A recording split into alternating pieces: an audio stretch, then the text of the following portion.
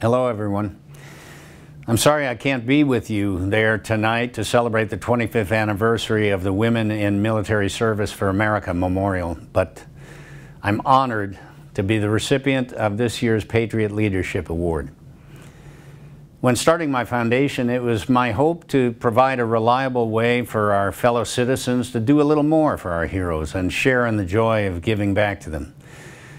Each day we strive to serve and honor the needs of our defenders, our first responders, and their families. As I have traveled the world, sometimes visiting countries that have not known the blessings of freedom, I have realized more and more the high cost of preserving that freedom and the sacrifices of those who provided it for us over the years.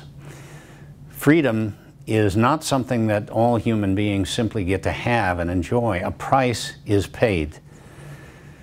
And I am grateful to those who are willing to pay that price, sometimes the ultimate price. For the past 25 years, the Military Women's Memorial has stood to pay honor and tribute to their memory and to tell the stories of courage, strength, and service of the 3 million women who have served and are serving in our nation's armed forces.